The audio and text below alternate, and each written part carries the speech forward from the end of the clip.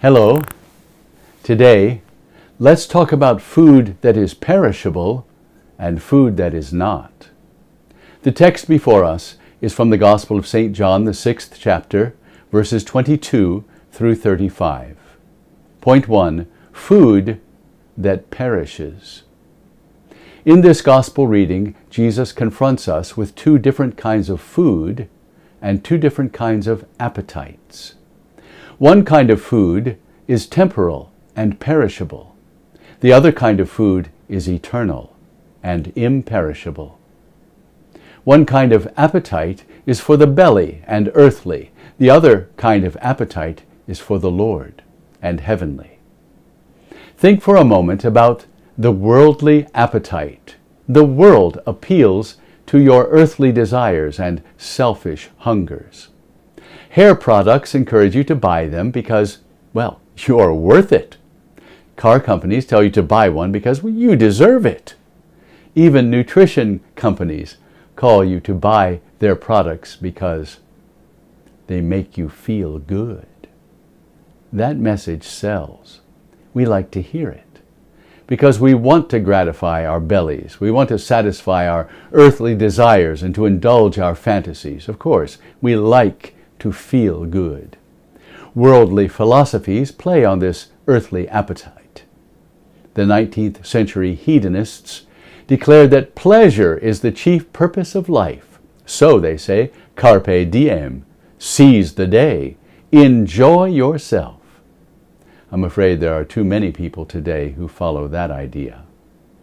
But the 19th century hedonists were not the first to say that. The Roman poet Horace said the very same thing in 23 BC.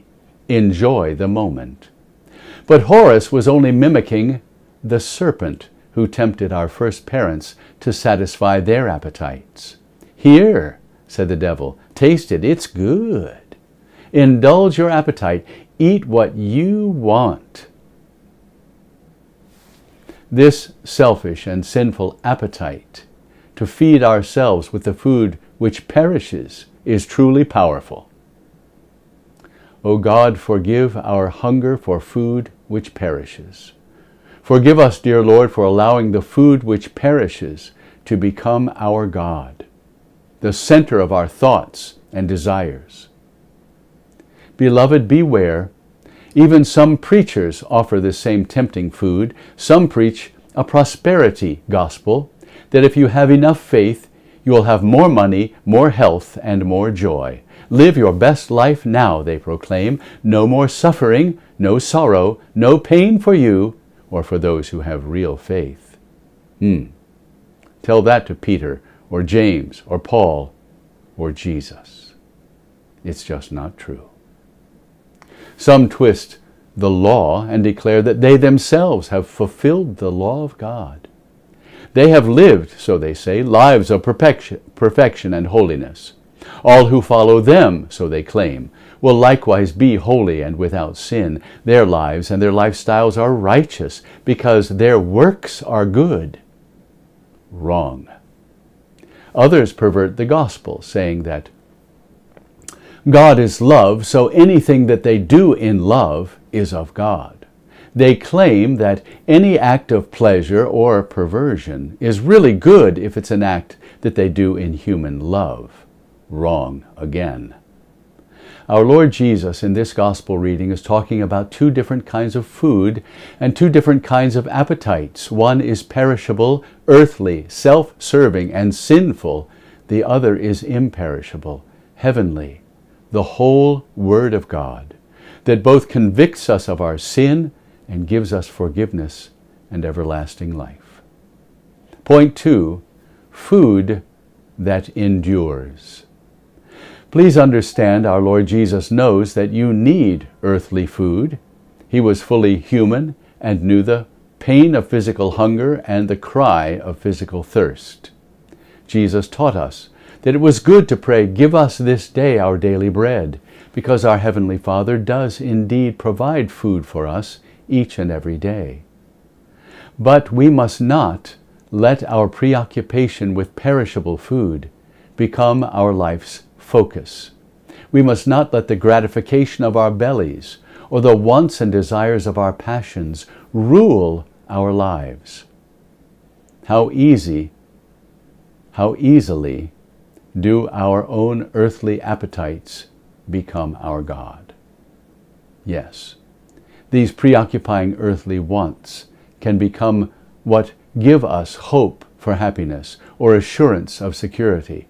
How easily earthly things can become your God. Christ Jesus teaches us in the Sermon on the Mount that we are to seek ye first the kingdom of God and his righteousness, and all of these things will be added unto you.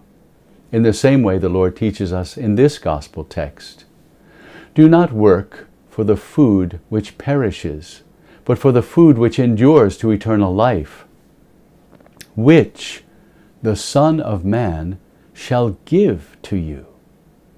Jesus packs so much into this simple sentence. Do not strive and labor for the false fulfillment of the earthly things. Do not yearn and hunger for crumbs or morsels or scraps of enjoyment. You will find that you are never satisfied. What kinds of foods do you eat day after day? What is your daily bread? Do you eat want and worry for breakfast? Then do you eat anger or judgment, unforgiveness or hatred for your midday meal? Boy, that'll give you indigestion. Or do you dine on desire, personal pleasure? Is that your evening meal? Do you have a little fantasy or fancy for your dessert? Is this your life's food? Are you eating that which perishes? And are you expecting to have a heart that's fulfilled and a life that's full of joy? All of your striving is futile. But Jesus, your Savior, has a word of hope. Jesus, your Savior, gives you a promise that fills full your hungry heart and satisfies your thirsty spirit. Jesus says, the food which endures to eternal life, the Son of Man shall give to you. Jesus gives you, free of charge, here and now, food that is eternal and peace that endures forever. Focus upon Jesus and his word. Sit down and eat at his table. Let your heart feast upon Christ. He's giving to you his bread of peace and joy, his three-course meal of faith and hope and love. This is the benefit of eating the bread of God, the true Word of God. There are two kinds of food, that which perishes and that which is eternal. Jesus gives to you the food which is eternal. It is made with perfect ingredients.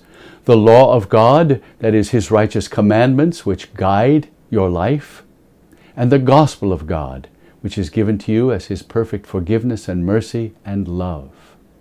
Jesus freely gives the whole banquet, holy food for you to eat each and every day.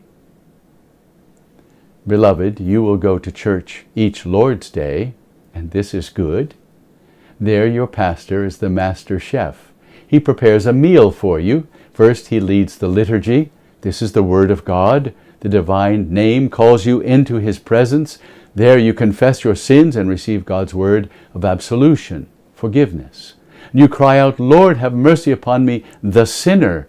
And he speaks to you his mercy, and you sing glory to God in the highest.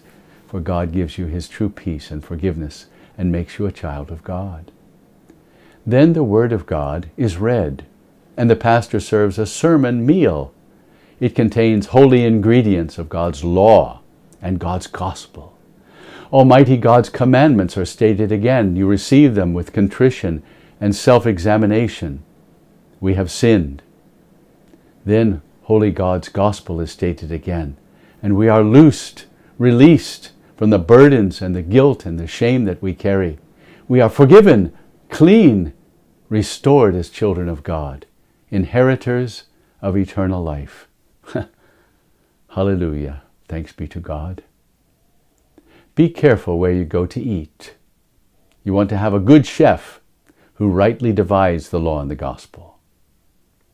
Then your pastor will obey and fulfill the commandment of Christ to provide the Lord's Supper. He will speak the very word of Christ over the bread and cup, and God's promise will be fulfilled. Take and eat, this is my body. Drink of it, all of you. This cup is the New Testament in my blood. We are to do this often, for it is Christ's holy food for the forgiveness of sins and the promise of eternal life. Third, I am the bread of life. But our Lord Jesus knows us so well. He knows our hunger for the food that perishes. He knows our temptation to eat our fill of that which does not satisfy. It only leaves us ashamed and longing for real food, bread of heaven, food which endures. So our Lord gives us food in many ways. He gives us confession and absolution. Our Lord gives us a sermon that shows us how to apply His word to our lives right now. Our Lord gives us the bread of life in the holy sacrament of His divine body and blood. But soon we are still in need. Sunday morning turns into Sunday evening. We're already starving for holy food again, food which endures. We cry out, "O Lord, give me that water that wells up a wellspring to eternal life. Lord, evermore give me this bread which comes down out of heaven and gives life to the world." Then, to the hungry heart and the thirsting spirit, Jesus declares heaven's word of grace and truth. I am the bread of life. He who comes to me shall not hunger. He who believes in me shall never thirst. So at any moment of the night or day, Jesus comes to you, the Savior, who is Himself the bread of life. He will never leave you nor forsake you. He is with you always, even to the close of the age. In many and various ways, the living Word of God, Jesus your Savior, comes to feed your empty life and starving soul. He came once as the incarnate God in flesh who died on the cross, walked alive out of the tomb to show you what's in store for you. For you too will be raised to eternal life. And now He comes to you, the bread of life, the imperishable food. He is with you. When you read the Holy Bible, He's with you. When you hear the sermon message, He's with you and in you. When you eat His Holy Supper, He is with you. When you receive the mutual conversation and consolation of the fellowship of believers. Conclusion. In this gospel reading, Jesus confronts us with two different kinds of food and two different kinds of appetites. One kind of food is temporal and perishable. The other kind of food is eternal and imperishable. One kind of appetite is for the belly and earthly. The other kind of appetite is for the Lord and heavenly. Jesus has freely given you the bread which endures. All that you need is to receive His food. All that you need is to believe His word. This is Christ's word to you. I am the bread of life.